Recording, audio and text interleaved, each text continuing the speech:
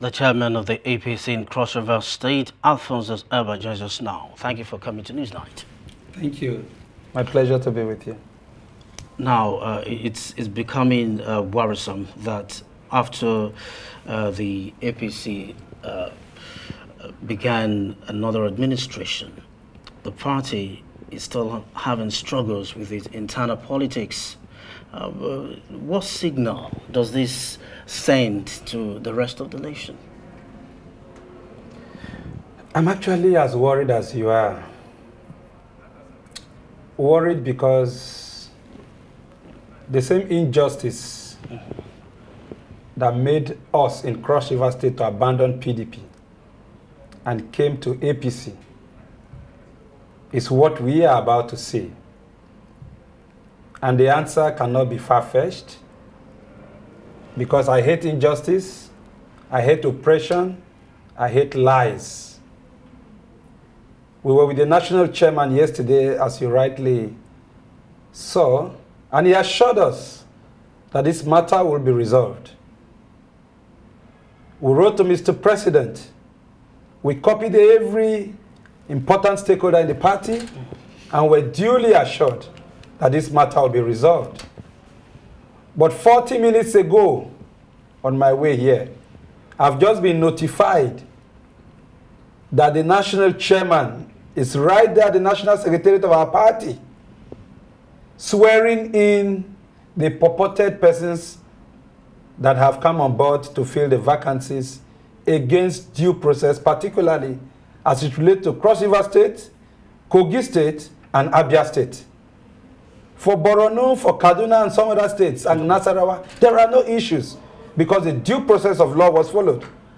Article 31(5) of our APC constitution is very clear. And I call on Mr. President because he's a stickler for due process. He went through the crucible to become Nigerian president. He should not allow some persons to destroy his government.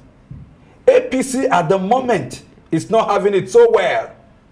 We struggled in Cross River State to wrestle power from PDP, a traditional PDP state, Cross River State. We brought APC into government in Cross River State.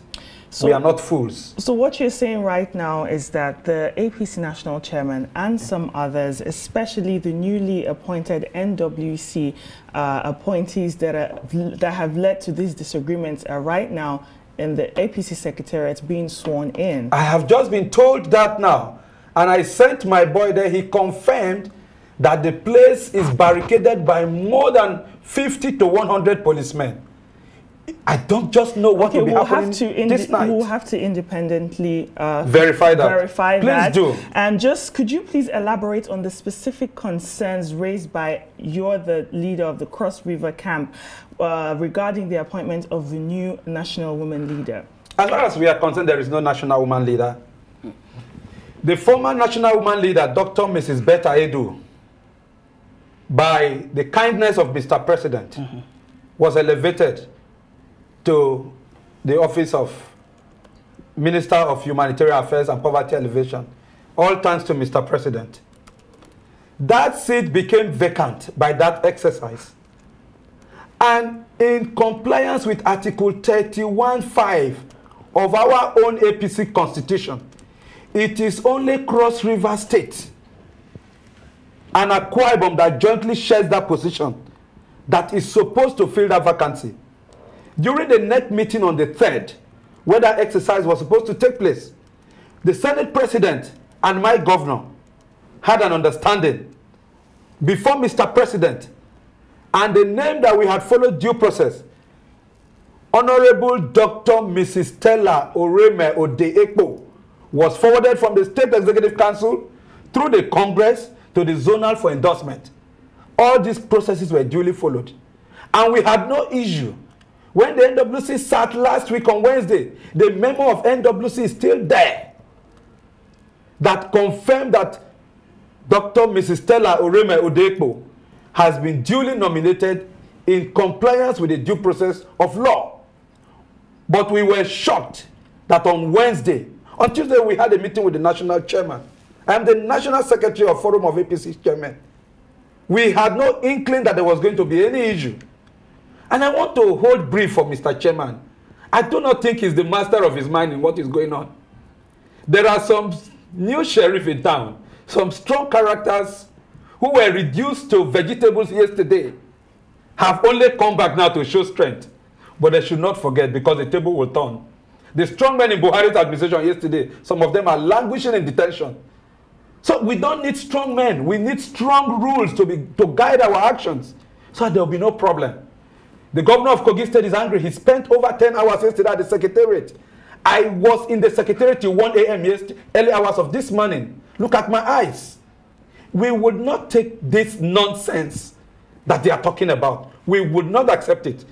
I have spoken with my governor. He has cut short his break. He's landing in Nigeria tomorrow. Okay, while we appreciate your sentiment, your feelings, and your dissatisfaction with the situation of things, would also suggest that you just temper your language so that it doesn't come across as I am in my calmest on form. Anybody that knows me knows I don't take nonsense. It's okay. And it's pure nonsense and will not take it. It's okay. So are you now by inference, are you pointing accusing fingers on or to the national chairman? Are you saying the national chairman is being pushed by certain puppet masters? Yes.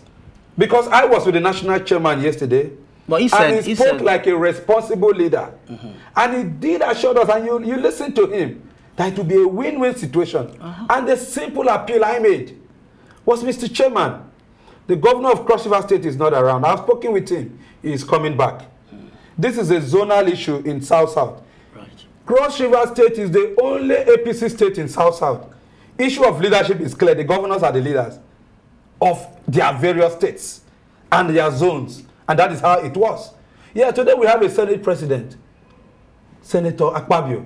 And I had to put a call across to him. Luckily, when I called him, Senator Adams Oshomole was with him. We spoke and I told them, please, don't allow this injustice to happen. We need peace and unity in our zone.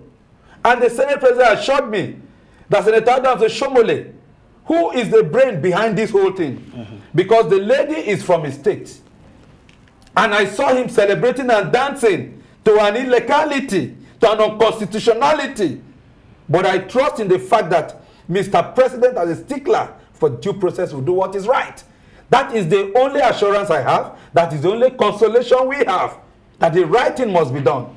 Or else, the consequences will be grave. Well, while we confirm some of the things that you said, the APC chairman referred to these disagreements as a family problem.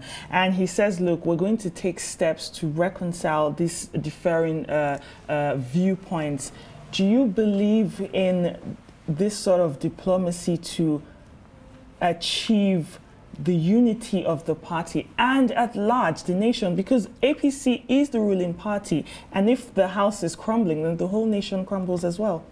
I am an optimist for peace, and I believed that yesterday, and I still have the full confidence that absolute power does not reside with the NWC. We only donated these powers to them. I'm a member of NEC. We respected Mr. President when he requested that we should donate powers to NWC. Out of 37 of us in the NEC, we can call a NEC meeting, and Mr. President will come back and say, no, this infraction that has been done should be corrected. So I have absolute confidence in Mr. President. He can resolve this matter. That is why I've written to Mr. President myself. But don't forget, even if you call it a family affairs, there is no unit in the family that is stronger than a man and a wife, husband and wife. And sometimes disagreement can lead to divorce. So please, we don't expect that this should get to that point. And don't forget what happened in PDP. The moment those three governors left, they could not find their way to the villa. APC should not use its own hand to destroy itself. Please, they should not, because some of us suffered too much for this party. Thank you very much indeed, Alfonso's Ebah, APC chairman, Cross River State. We can only wish you all the best as you try to navigate this crisis. Thank you for coming to Newsnight. Thank you.